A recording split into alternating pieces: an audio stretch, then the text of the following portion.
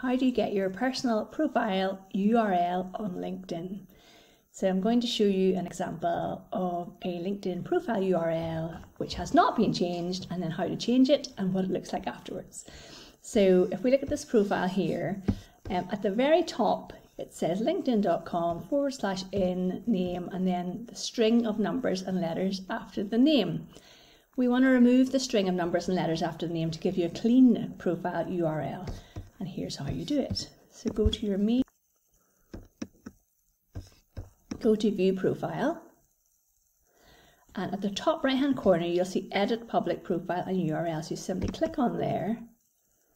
At the top right hand corner you'll see edit your custom URL. So click on that little pencil, and if you have got a string of numbers after your name, you simply go to the end of the name and backspace those letters and numbers until you have the name that you want. You can also put in something else if you wish, but I think it's better to have it as your own name and not your business name. Save your business name for your company page rather than on your personal profile.